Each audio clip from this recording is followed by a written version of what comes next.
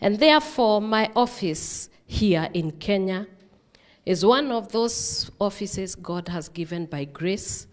And I prayed for a whole year.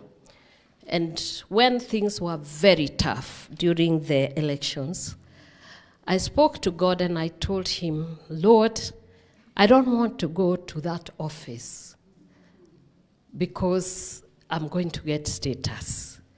I don't want you to make my husband and the president become president because of status. I want you to give us that office for revival to break through. To give us a platform where we can be able to advance the gospel.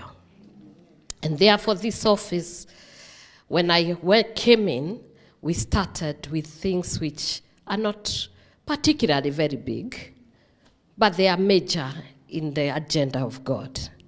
So we have 4 pillars, and one of them is the boy-child program. The boy-child program is a program that is very dear to me now, and I decided to champion the boy-child program because it is important for any woman of purpose to understand the final analysis and the conclusion of this satanic agenda shall be done by the woman and her seed. And for that reason, I decided to champion the agenda of the boy child, because when the boy child is put outside the destiny God has created, then there's not going to be generations, regeneration, reproduction, and there is not going to be any victory without him. He is the seed carrier. And as you may know, a seed, anything that has seed will produce. And from the very beginning, God himself decided to give trees with seed, and it would produce after its own kind. And now we have a human race that has forgotten that without a seed, you produce nothing. And therefore, I saw how they are drunken and they are in the streets, dark and greasy. Outside they are drunk and without direction, involved in alcohol abuse and all manner of rejection that has been met on the boy child now for a very long time. And I realized the satanic agenda has always been set, and it goes right to destroy the boy child. And every time you see them dying in numbers from a source, then you must know satanic agenda is in play. And if you do not do something about it, then things are going to go wrong. And who is better placed to do that than a mother?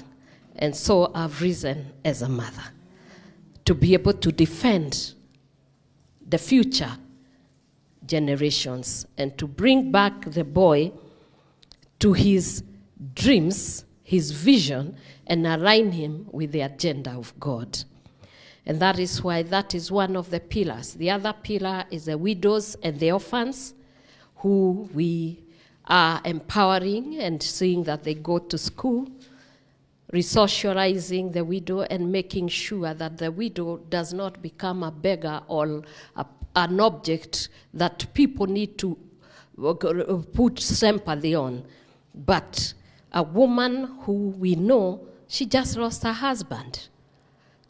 And when she loses her husband, it is the community and the society's responsibility to make sure that the widow is taken care of, and she's given her status and her position and dignified and made to empowered enough to be able to take care of her children and to live a decent life. The other one is the people living with disabilities. We find that in a community of, in many communities, and especially here, I'll talk much more about Kenya because that's where I live, there has been an era where many of these young and old and people who are living with disability are looked down upon, and we think that maybe it's a curse or even it's witchcraft and all that. And therefore, when you give birth to a special child like that, we do not take good care of them. You are ashamed to have that child with you, and they are hidden in homes, and sometimes they don't access education, and they are not in any way able to access to facilities that they ought to do, the health care and all that. And therefore, I decided to become their voice and their advocate, and to go look for them and sensitize their parents and the communities that these are important people in our society and they concern God. The fourth pillar is chaplaincy, outreach, and family values.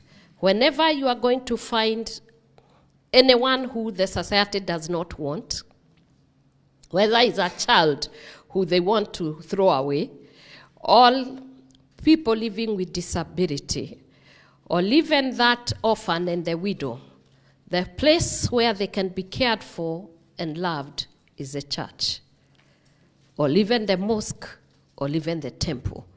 It is the place of religion that you'll find that they find care. And therefore, we are doing this work that I'm doing together with the clergy of Kenya and beyond. And therefore, as a woman, as I said, we must find the place of purpose. And for you to know the reason that you exist is very important. And I believe this is a cause I was born, and I believe it is a cause I can die for. And therefore, I know by the way God named the woman, it is the woman who ought to stand and change communities, and especially when she rises as a mother. Because when they were created, they were both called Adam, and that is Genesis 5, verse 1 to 2. God did not call the woman these other names. In Genesis chapter 5, verse 1, it reads and says, "This is the written account of Adam's family line. When God created mankind, he made them in the likeness of God. He created them male and female and blessed them and named them mankind or Adam." And therefore, when we were created, we were both called Adam or mankind. And therefore, mankind must be humane. Mankind must rise and make sure that they are taking care and making sure that what God created is being taken care of.